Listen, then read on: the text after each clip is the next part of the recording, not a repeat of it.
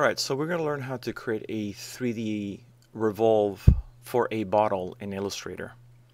The very first thing that we need to do, we need to create the profile of a bottle. For that, I'm going to go to Firefox, and in my search, I'm using Google, I'm going to type in bottle profile. Alright, I'm immediately going to go to images, and I'm going to look for a good profile for a bottle. I like this image right here. I'm just going to drag it onto my canvas, and immediately I'm going to shrink it by selecting the image and using the free transform tool. I'm going to option click in the middle. I can go right here on the top. Perfect. I'm going to move my bottle. I'm going to reduce it a little bit more. Excellent. I'm going to open my layers. If your layers is not on the right hand side with the rest of the palettes, go to Windows, Layers. Here's my layer. I'm going to make sure that layer 1 is selected. I'm going to rename it and call it Sketch. Hit enter, and I'm going to reduce the opacity of that layer.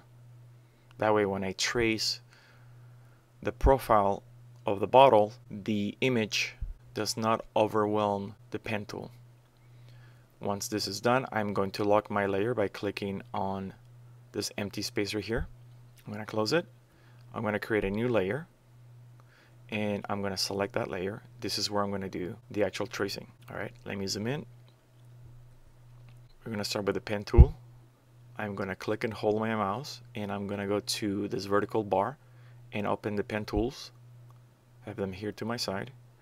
And what I want, a fill of none with a stroke that has the color of that bottle. I've already sampled that color. So I'm going to go to my pen tool. I'm going to click in the center. Then I'm going to click and drag while I hold the shift key. This way it prevents my second anchor point from being off the same level as the first. So again, shift. As you can see, I cannot go up and down because I'm restrained by the shift key. Click and drag. Then I'm going to go to the side, click and drag. I'm going to go to the bottom, click and drag, and then I'm going to go here and just do a simple click. I'm going to move on my page by holding the space bar. I'm going to go here and do a click and drag. I'm not holding the shift key anymore. I'm going to go to the middle where this curve would end and this one would start, so probably like around here. And I'm going to do a click and drag. I can always come back and readjust those handles. I'm going to go here and click and drag. And this area right here is going to be our label. So I want to make sure that this anchor point and the next one are aligned. So I'm going to do a click and drag. Then I'm going to go to the bottom, click and drag. I'm going to go right here, click and drag, click and drag here, and then once I get to the center, I am going to use click once. I'm going to hit the letter A to get out of the pen tool, and I'm going to adjust the curves where they need to be adjusted. So right here, what I can do is move this anchor point a little bit. I'm going to move this guy in and pull it down. It looks like I have a nice flow right here. Let me zoom in. These look good. Perfect. So what I want to do, I want to add a thickness to my bottle. So I'm going to use the add anchor point by creating an anchor point right here. Right? I'm going to hit A for direct selection tool. I'm going to move this guy down. And I'm going to use the add anchor point and create another anchor point right here. So now I'm going to use my anchor point tool and do a click and drag. Make sure that I'm going in the right direction. Not this direction, but this direction. And I'm going to hold the shift key so that my handles go in a vertical direction. And now with the letter A, all I have to do is adjust this anchor point right here below to make sure that it's right underneath. I can move these guys to get a better curve. That's much better right there. I can also move these two guys in. So now my bottle neck will have a thickness. Now let's zoom out and see what our bottle looks like. So right now, as you can see, I have a bottle profile. Because this point right here is the furthest to the right, this will be my rotation point. Alright? So I'm going to select everything. I'm going to hide the sketch. And we're going to go to Effects, 3D, Revolve.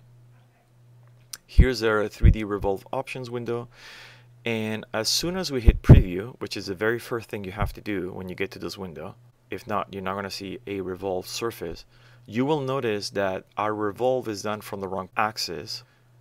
Illustrator has chosen the left edge to revolve our object, as you can see right here, 3/4 of the way down. So we want to change our revolve axis from left to right, and now we have a perfect bottle. Alright, so if I rotate this cube right here by just clicking in the middle and rotating, you will notice that our bottle mimics the movement of the cube. So think of this blue square right here as the front of the bottle, and if I keep rotating, this dark gray square right here as the back of the bottle. This will become very important when we map some artwork as our label. Alright, so I'm gonna move my cube right here. I'm gonna probably tilt it like this.